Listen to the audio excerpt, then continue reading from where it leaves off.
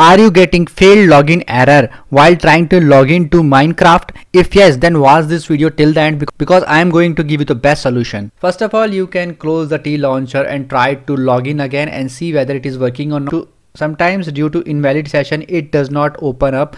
So try to close the session and relaunch it once again. If this does not work, then go to the server. This is my server and I have my server on Eternals. So I have how to create server on Eternals. I will give you the link in the I button and video description as well. So you can create a free server for Minecraft in Eternals. After that, open this server. After opening this server, make sure to click this button, this pencil sign. Scroll down. Herein you can see online mode is true, so make it false. How to make it false? You can just turn on the crack. You need to make it false, then only it will work. You can see now online mode is showing false, so now you can log in.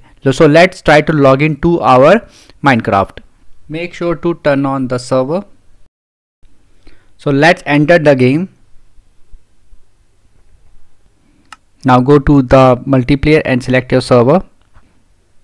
So you can see this is my server. Let's open. As you can see, now I am able to play the game properly. If you still face any problem, you can comment below. I give reply to everyone. In case you find this video helpful, just hit on the like button and also subscribe my channel for similar videos.